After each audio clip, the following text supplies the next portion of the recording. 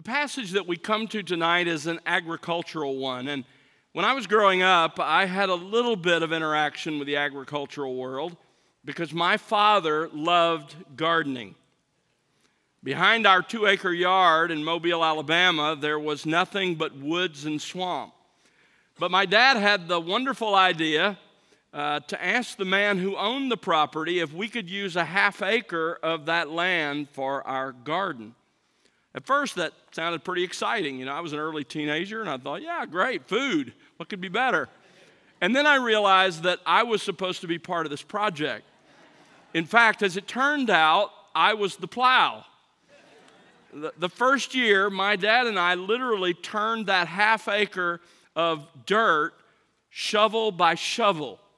Then with hose, foot by foot, we broke up that compacted Alabama topsoil and cleaned the weeds and roots out of it and prepared the soil for planting. I was so thankful the next year when my dad bought a rototiller.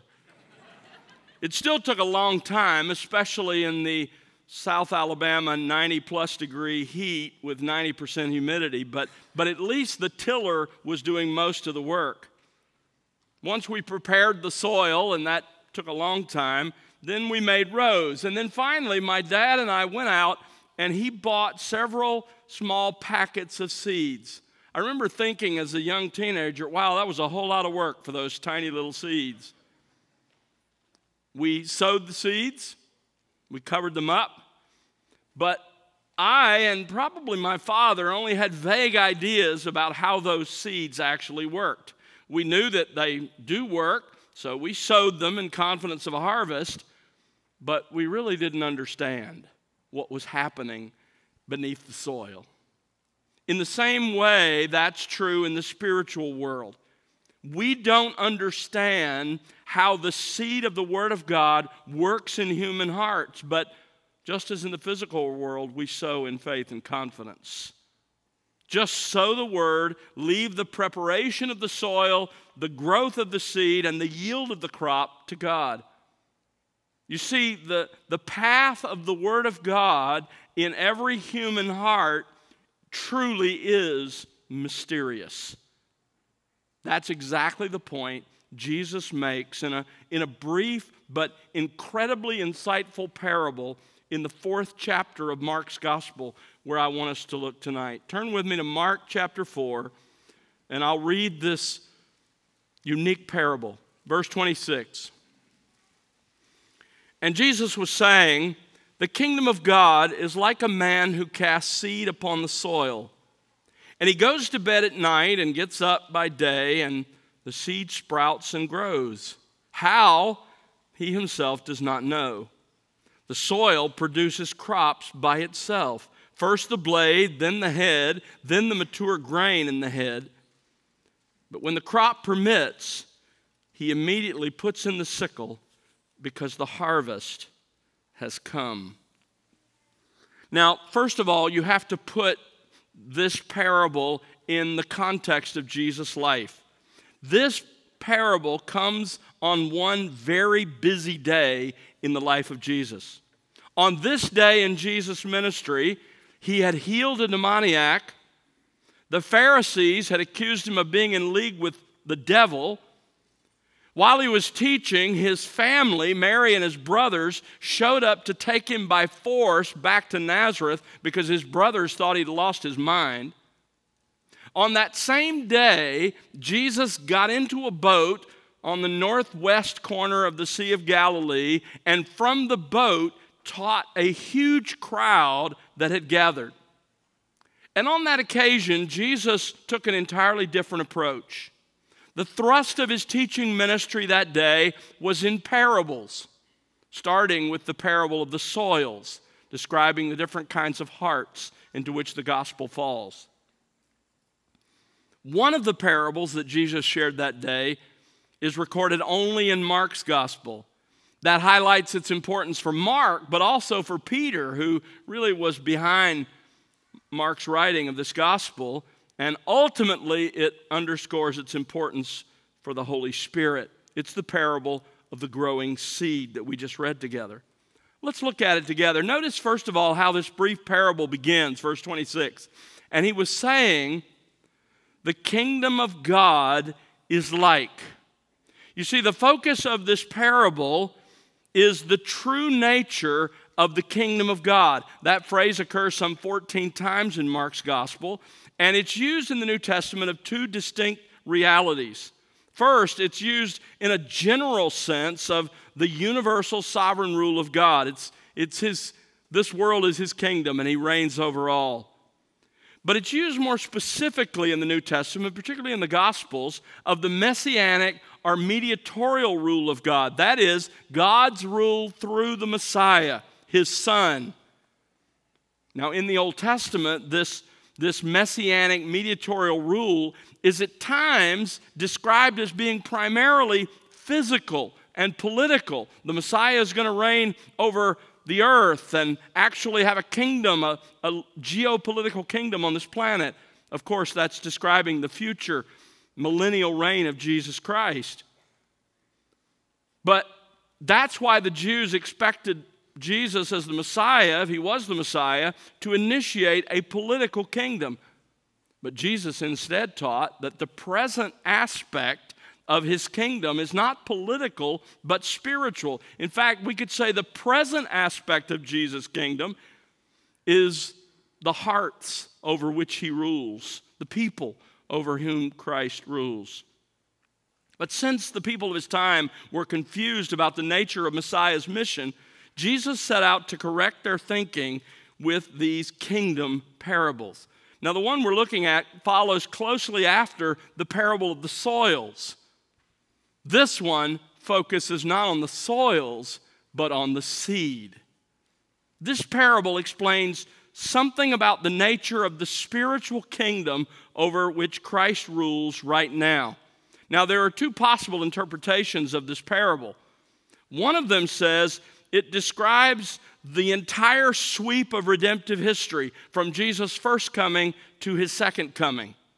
In this case, it means that during Jesus' earthly ministry, he planted the seed. And when he returns at the end of the age, he will gather a harvest from the seeds that he planted when he brought the gospel to this planet. And that's possible, and of course it is true, but I don't think that's what Jesus means primarily here. Why? Because of the context. The closest parable in proximity is the parable of the soils, which describes the seed landing and growing in individual hearts. And so more likely, and for most interpreters, this parable describes the mysterious growth of the seed of the gospel in each individual heart.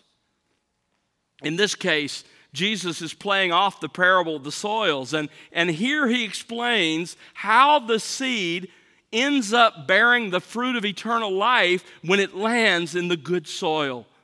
How the word works in those whose hearts God has prepared to receive it. So this parable then is a description of the progress and growth of the Word of God in an unregenerate heart between the time the seed is sown in that heart, the gospel, and when it bears fruit in the life. So that's the big picture. So let's look at it more carefully. Jesus begins this parable with describing the primary duty of the farmer in verse 26. And he was saying, the kingdom of God is like a man who casts seed upon the soil. Now, in the first century, what he's describing here was a regular part of life. In fact, likely while he was on that boat, just on the corner there of the Sea of Galilee, he could point to the crowd out across the fields that are part of that part of Galilee. And they would have seen this reality having unfolded. In Galilee, the primary crop was wheat. Over 50% of the average person's total caloric intake in the first century was grain, and largely wheat in Galilee, followed by legumes, lentils, olive oil, fruit. That was the mainstay of the diet. So the wheat harvest then was crucial. Now, to understand what's going on in this parable, there's one other thing I want you to understand, and that is the climate in Israel. The climate in Israel is driven by two major geographic features that surround it on each side. May through September, Israel's weather is hot and dry, affected by the great desert to her east. The other half of the year, October through April, the climate is affected by the Mediterranean on her west, and so it's wet and cooler. The early rains, you've read that in the scripture, the early rains come in October, and the latter rains fall in March and April. So the best growing season then in Israel is between October and April, the half of the year with cooler weather and rain because the climate is controlled by the Mediterranean during that time of the year. So farmers then prepared their fields for planting in the late fall. In October, November, they tilled the soil, they planted. Then in May and sometimes continuing into June, they harvest the ripened wheat. It had to happen, by the way, the harvest had to happen in that time period because there was a narrow window between when the latter rains ended in April and the hot winds off the desert began to blow and blast the plants and dry them up. If you've ever lived in Southern California, the weather in Israel is very similar. The rains end and the hot winds begin to blow and everything withers and dies. And so the harvest had to come at that time. So in October or November, Jesus says, notice what he says here in verse 26, a man casts seed upon the soil. What does he mean by the seed? Well, just a few minutes before, Jesus had used this same metaphor of seed in the parable of the soils. When he explained it to his disciples, he does so back in chapter 4, verse 13. He said to them, the sower sows, verse 14, the sower sows the word. So he defines the seed as the word. Luke also, in Luke 8:11, has the word of God describing the parable of the soils. It's likely that with another parable with seed in such close proximity, Jesus intended us to understand the same thing here by the seed. So Jesus' meaning is this. He's describing a situation very common in Israel when a farmer went out to sow the seed. And specifically here, he's talking about someone spiritually sowing the word of God, specifically the word of the kingdom or the gospel. So that's the primary duty of the farmer. It's to sow the seed. So he moves on from that then to describe the mysterious growth of the seed. The mysterious growth of the seed. Verse 27. And this man who sowed the seed goes to bed at night and gets up by day, and the seed sprouts and grows. In the Greek text, it's very unusual. It says this, and he would sleep and get up night and day. And he would sleep and get up night and day. The picture is this. He gets up day after day as this routine continues with a large amount of time that passes. He goes to bed, he gets up. He goes to bed, he gets up. Night after night, day after day, on and on and on. A large amount of time passes. Now, while that's happening, obviously, a farmer, a good farmer, never ignores his fields. So certainly along the way, he pulled weeds and he fertilized with animal dung and he ensured that the irrigation ditches were allowing the crop to get enough water. But all that time, this is Jesus' point, all that time he just lived his life and slept and ate, and he had absolutely nothing to do with the seeds he planted. In fact, while day after day passes, notice verse 27, the seed sprouts and grows. But Jesus continues then, as he's talking about this seed, by making three crucial observations about the mysterious growth of the seed. First of all, he says that we can't fully understand how it grows. Look at verse 27. He goes to bed at night, gets up by day, the seed sprouts and grows. How? He himself does not know. Now, that's true on a physical level with real seeds. We know that God made seeds to work this way, right? All the way back in Genesis chapter 1, verses 11 and 12. God said, "Let the earth sprout vegetation, plants yielding seed, and fruit trees on the earth, bearing fruit after their kind, with seed in them." And it was so. The earth brought forth vegetation, plants yielding seed after their kind, and trees bearing fruit with seed in them after their kind, and God saw that it was good. So this was God's design. So we understand the basic idea of seeds, but read the most comprehensive scientific descriptions of how seeds grow, and you'll realize that although now, more than the first century, we can explain the process, we still can't remove all of the mystery. With all of our technological advances, we still don't know how the seed grows. Certainly the farmer in first century Galilee didn't know. He just knew that between his sowing and between his reaping, something happened. That he knew, but he didn't know how. There were things he knew that he could do that would help or hinder the growth of the seed, but the process of growth in the seed was one of life's mysteries. William Hendrickson, the Presbyterian commentator, writes, "All the farmer could do is trust. To be sure, he can cover the seed, root up weeds, loosen the soil, add fertilizer, and perhaps even channel water to his plot. All these things are important, but he cannot cause the seed to sprout and grow. The rest he must leave entirely to the seed, ultimately to the one who created the seed, who knows it thoroughly and activates it. The farmer must trust and pray, and he must wait patiently." Now, of course, you understand that Jesus' point here is that this is not only true on the physical level, this is true on the spiritual level as well. Who can fully explain or fully understand the work of the Spirit of God using the Word of God, the gospel, in a human heart? We know that the Word is the instrument the Lord uses, right? James 1, verse 18. In the exercise of God's will, He brought us forth. He gave us birth by the word of truth. 1 Peter 1:23, "You have been born again, not of seed which is perishable, but imperishable, that is, through the living and enduring Word of God." So we understand that anytime a person comes to faith, it's because the Holy Spirit has used the seed of the gospel in their hearts.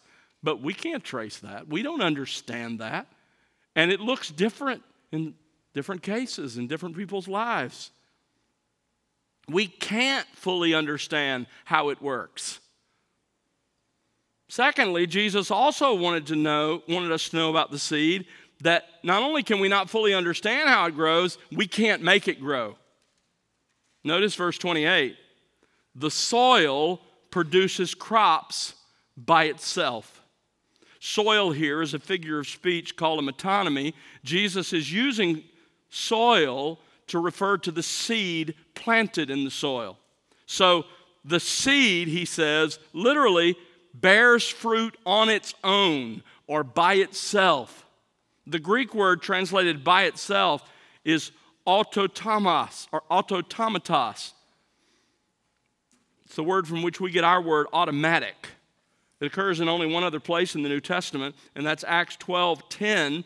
And Peter's getting broken out of jail. When they had passed the first and second guard, they came to the iron gate that leads into the city, which opened for them, here it is, by itself.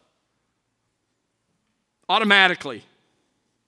You see, amazingly, when it comes to physical seed, God has written the right information into every seed so that it knows what to do and when to do it and how to accomplish its task. Jesus' point here is that just like with physical seeds, we can't make the gospel, the seed of the gospel, grow and produce fruit in the lives of the people around us. We can't do it. The growth of the seed in the good soil is independent of all human effort and action, just like a physical seed and a farmer. There's nothing I can do, there's nothing you can do to make the spiritual seed of the gospel grow in another heart. Don't we sometimes wish we could for those we love? Now, having said that, let me say that not all Christians would agree with what I just said. In fact, let me give you an example. In his book, The Purpose-Driven Church, Rick Warren writes, "It is my deep conviction that anybody can be won to Christ if you discover the key to his or her heart. The most likely place to start is with that person's felt needs." In other words, I do understand the mystery of how the seed works, and I know how to pull the strings to make it grow. That directly contradicts 1 Corinthians chapter 3, verse 6, where Paul says, "I planted, Apollos watered, but God was causing the growth." There's one scripture that speaks precisely to this issue of the work of God, the mysterious, sovereign work of God in the heart, and that's John 3. Turn there with me just for a moment. Our Lord, of course, is interacting with Nicodemus, the most esteemed rabbi in the first century, the teacher of Israel, and he comes understanding that Jesus is unique. He's not like him, and he comes by night, I think, to guard his reputation, but he really does come seeking. And Jesus says to him in verse 5, John 3:5, Jesus said, "Truly, truly, I say to you, unless one is born of water and the Spirit, he cannot enter into the kingdom of God." Now, born of water reminds us that in Jewish life, particularly in the Old Testament, water was always symbolic of purification. Jesus was telling Nicodemus that to enter his spiritual kingdom, he must first have a kind of rebirth that's characterized by complete purification from his sins. And then he says, born of the Spirit. In John's writings, this consistently refers to that supernatural act of new birth accomplished by the Spirit of God. Jesus was teaching Nicodemus that to enter his spiritual kingdom, to receive salvation, he was entirely dependent on the Spirit of God in the same way that we were dependent on our parents for our first birth. We don't enter the kingdom because we decide to. It's up to the Spirit's decision. And as you know, Jesus' comments here, born of the water and the Spirit, really are his own commentary on that famous passage in Ezekiel 36 about regeneration. Look at verse 8. Jesus compares the new birth to the wind. The wind blows where it wishes, and you hear the sound of it, but you do not know where it comes from and where it's going. So is everyone who is born of the Spirit. Jesus used these words to show Nicodemus that he was incapable of the heart change necessary to see or enter the kingdom of God. Sinclair Ferguson puts it this way: as well to tell a lame man to walk, a blind man to see, or to tell a dead man to live, a man without spiritual life to have it, or to say, you must be born again. There is a paradox in the gospel at this point, for we discover that the one thing needful is almost the only thing outside our power to perform. The sovereign act of God is an inscrutable act. Verse 8 says, you hear the sound of it. You see the effects, but you can't tell where it comes from or where it goes. It's inscrutable, it's mysterious, and it's sovereign. The wind blows where it wants to blow, and there's nothing you can do about it. And you can see the effects, but you can't understand it all. We don't know exactly how God uses his word to affect the new birth. That's the point. Now go back to Mark 4 in our text. Because not only is it true that we can't fully understand how the seed grows in the heart, not only is it true that we can't make it grow, but there's a third observation that Jesus makes here about the seed, and that is we can't even always see it grow. We can't always see it grow. Look at verse 28. The soil produces crops by itself. First the blade, then the head, then the mature grain in the head. Jesus' words here describe a slow, steady, and at times even almost imperceptible process of growth. First, the blade, that is, the shoots of wheat that resemble grass. Then the head, that is, the green, immature head of grain that appears. Then the mature head, the head matures. This whole process from planting to harvest takes 6 months or more. The plants grow slowly, at times imperceptibly. If you have a garden, you've seen this. There are times when it looks like, wow, that shot up in a hurry. And there are other times you go out and look and it's like, nothing's happening. This takes time. The plants grow slowly, at times even imperceptibly. At times you might wonder if there'll ever be a harvest. Jesus' point is it's the same with the seed of the gospel. We can't always see its growth. We can't always perceive growth because it can happen slowly, almost unnoticeably in a life and heart, over time. That brings us then to the third point that Jesus makes here. We've seen the primary duty of the farmer is to sow the seed. We've seen the mysterious growth of the seed, but that brings us to the absolute certainty of the harvest in verse 29.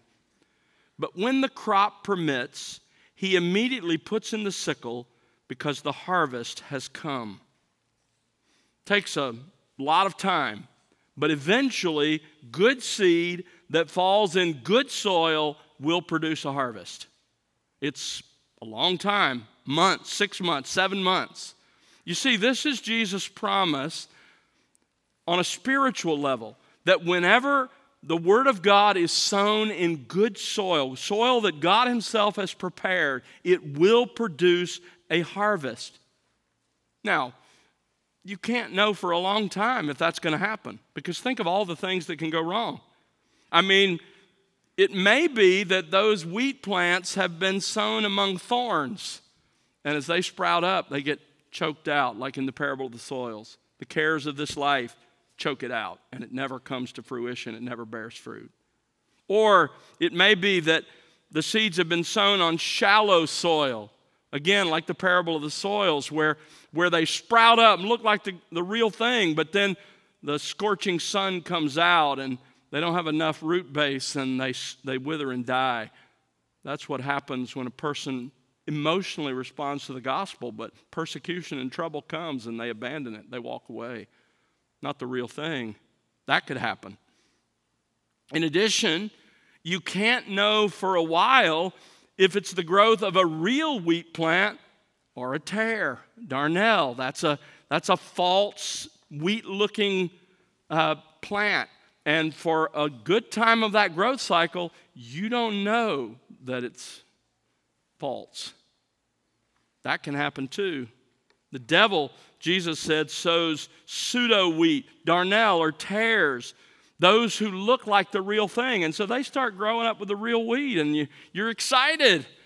And then you realize they're not really wheat at all. That can happen. And even real wheat in good soil can often grow incredibly, frustratingly slow, even imperceptibly slow. So it requires great patience to see a harvest come. But Jesus says in verse 29 that good seed in good soil guarantees there will eventually be a harvest. The growth will be gradual, at times imperceptible, but it is inevitable. In Galilee, the wheat was planted in October, November, and harvested in May and early June.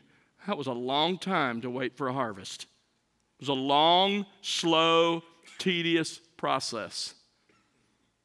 The same is true with the work of the Word of God in the human heart. Now, don't misunderstand. Regeneration, the new birth, happens in a moment of time.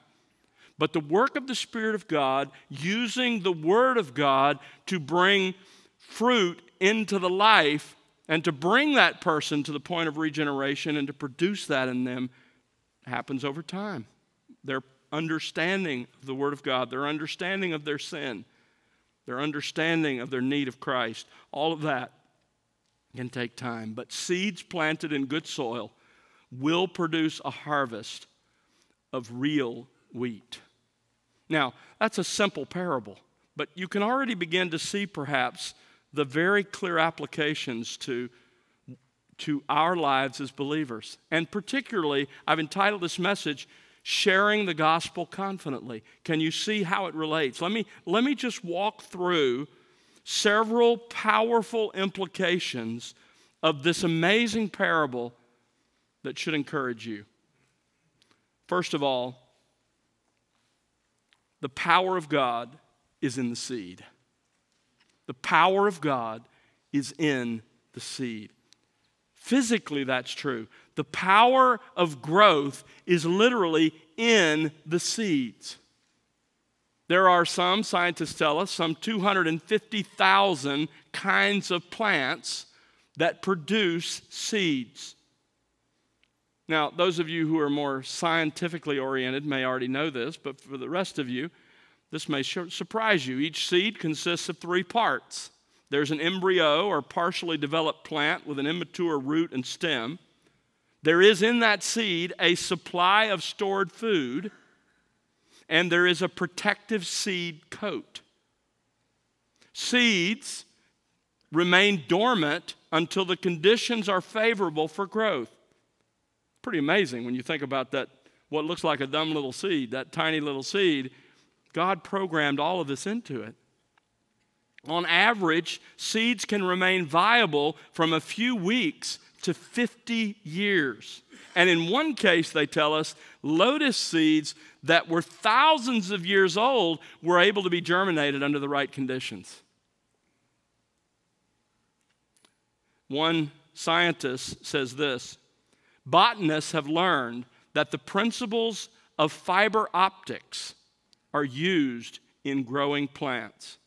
As soon as the growth tip touches the sunlight, so you plant those seeds and you go out each day to see what's there, and it's just topsoil, and then one day there's this little green shoot sticking out of the soil. As soon as the growth tip touches the sunlight, it begins gathering this golden energy by sending it down living optical fibers to the plant's growth center in the seed.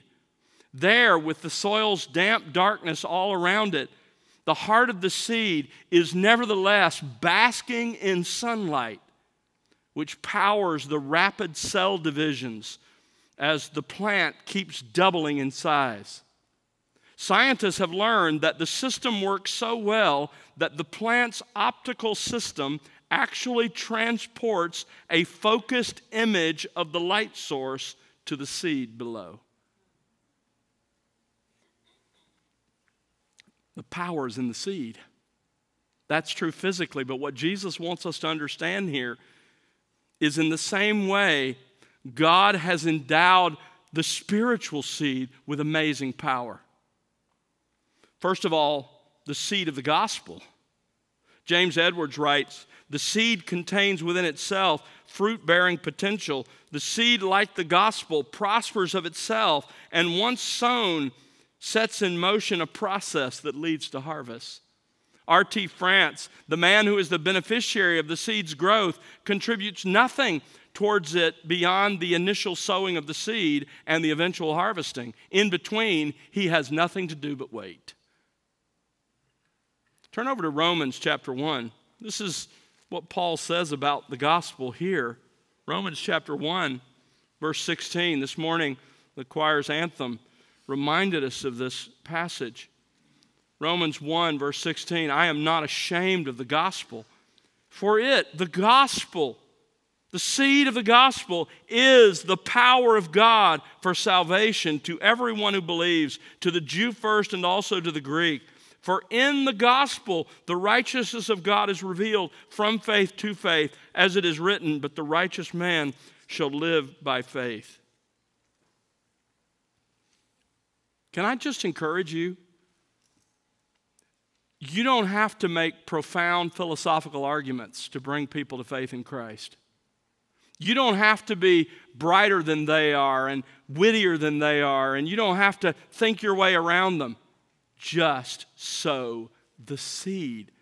The power is in the seed. The Holy Spirit uses that seed. The simple gospel message. I've seen it again and again in my ministry. I'm neither a particularly intelligent or articulate speaker, but I do know that if I just sow the seed, if I just relay the simple gospel message, a message that sounds too good to be true, sounds simple, even simplistic, that the Holy Spirit can take that seed and use it to bring a sinner to Himself. That's what you need to have confidence in. The power is in the seed. The Holy Spirit uses the seed of the gospel. 1 Corinthians 1:18, the word of the cross is foolishness to those who are perishing. The message about the cross. But to us who are being saved, that message is the power of God. Don't ever be ashamed of the simple gospel message. And I say simple. Obviously, there's a lot of complexity to that message in one sense when you really delve into its riches. But at a basic level, it's a simple message that a child can understand. Don't be ashamed of that message. It is the power of God. The power is in the seed. It's in the seed of the gospel. It's also, the power is in the seed of the Word of God. 1 Thessalonians 2:13, for this reason we also constantly thank God that when you received the Word of God, which you heard from us, you accepted it not as the word of men, but for what it really is, the Word of God. And then he adds this. And of course, he's talking about the gospel and as part of this, but he's talking about the fullness of the Word of God. And he says, the Word of God performs its work in you who believe. It's the power's in the seed. That's why I preach the Word of God. I don't have the capacity to change me or to change you. And neither do you. But the power's in the seed. God has entrusted by the work of His Spirit to use this powerful seed to work in our hearts. So, just sow the seed. Secondly, another implication is that God alone is sovereign in salvation. He causes the seed to grow. Again, William Hendrickson writes, on this aspect of the truth, namely God's sovereignty, the present parable places the emphasis. That is the point of this parable. It teaches that God alone, not the farmer, thoroughly understands and is in fact the author of physical growth. So also God alone, not man, thoroughly understands and is the author of spiritual growth, the establishment and progress of the reign of God in hearts, lives, and spheres. Again, 1 Corinthians 3:6, I planted, Apollos watered, but God was causing the growth. This is such a great encouragement and comfort. It's not our job, it's not your job to make sure the seed produces. You can't.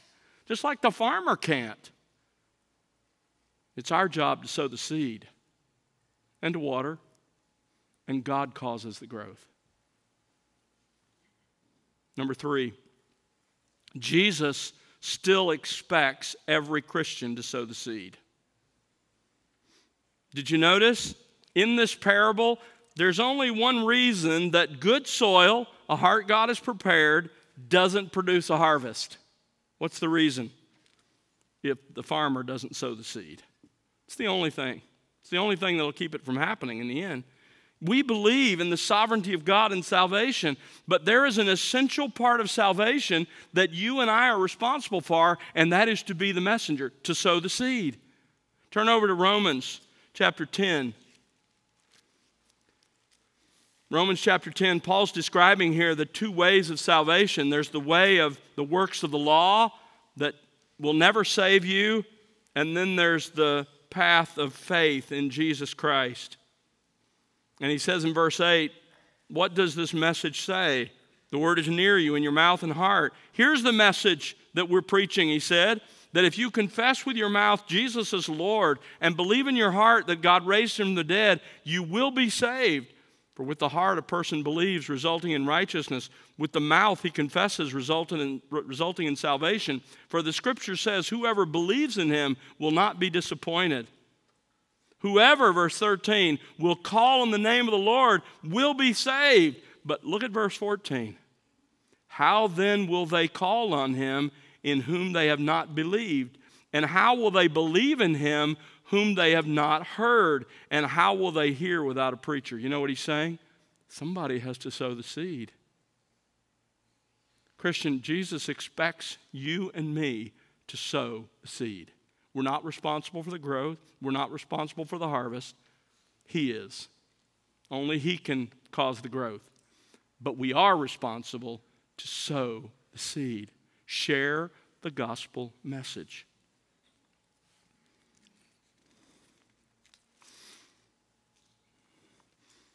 You don't have to fully understand how it works, like the farmer.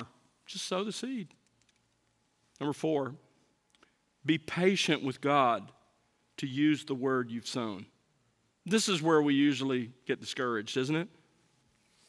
The growth of the word of the kingdom in a person's heart may not be showy, it may not be dramatic, it may at times be almost imperceptible. You wonder if anything's really happening in there. But be patient with God, just like the farmer. The farmer doesn't sow the seed in November and go out on December 1 expecting a harvest. He's patient with God to cause that growth. And it happens in some cases over time.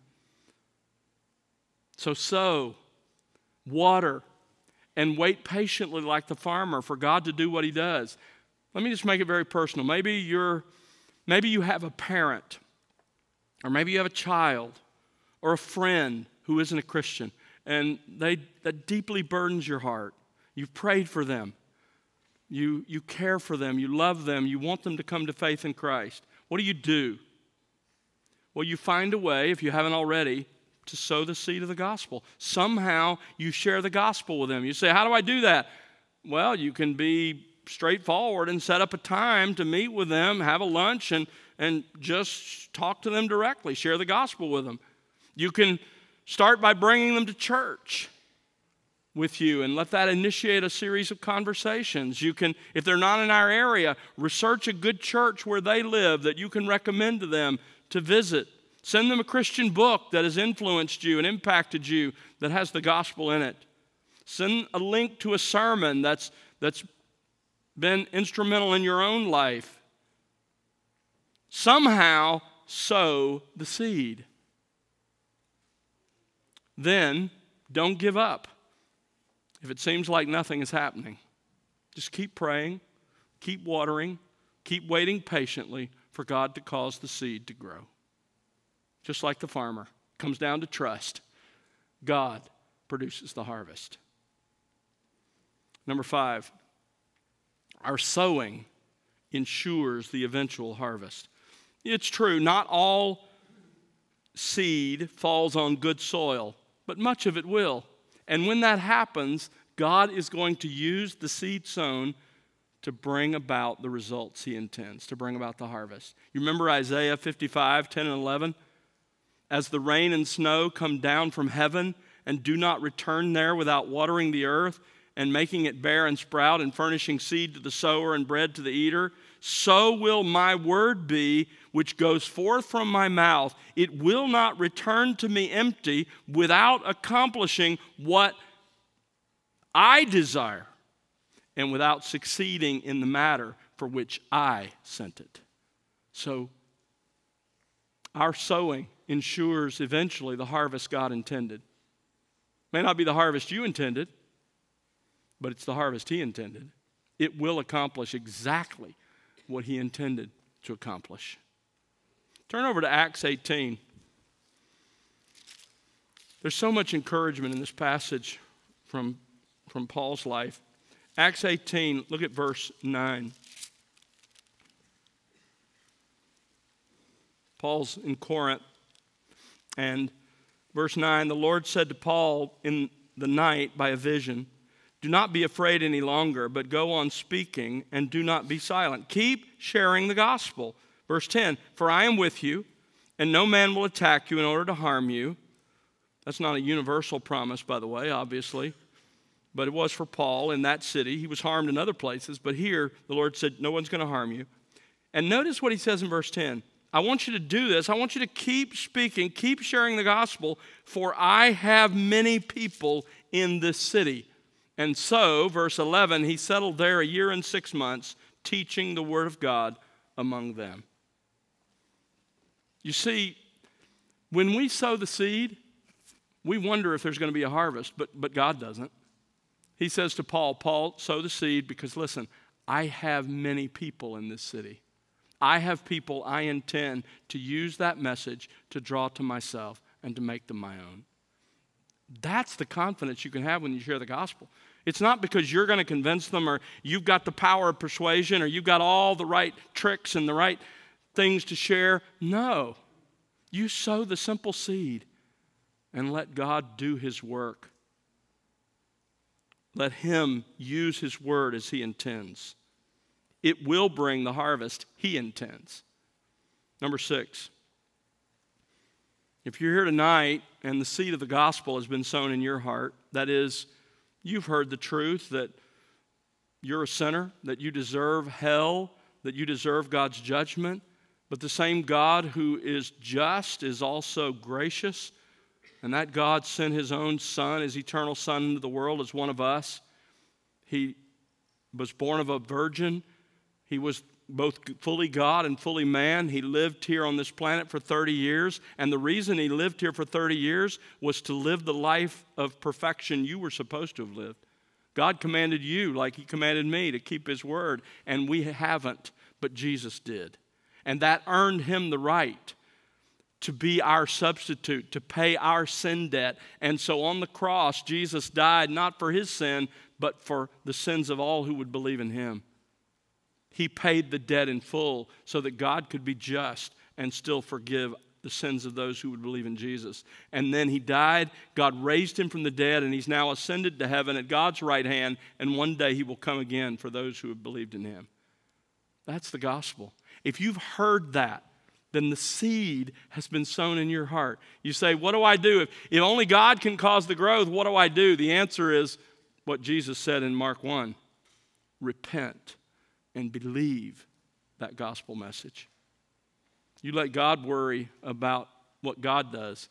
You do what he told you. Repent and believe the gospel.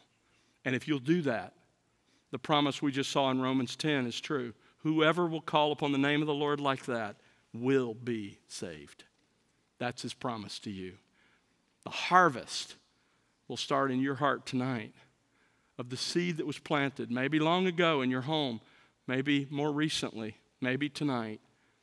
That harvest will begin if you'll respond in faith and repentance to God, your Creator. Let's pray together. Father, thank you for this amazing parable that provides so much hope, so much comfort. Lord, we often feel so woefully inadequate when it comes to sharing the gospel. And it's because, Lord, we know intuitively we don't have the power to affect change.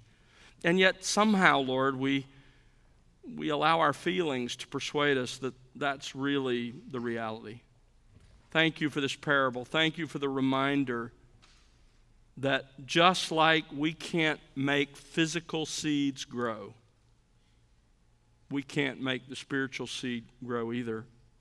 But Lord, remind us of our duty, our responsibility, and that is to sow the seed, to simply share the gospel message with the people in our lives so that you can do what only you can do, and that's cause it to grow.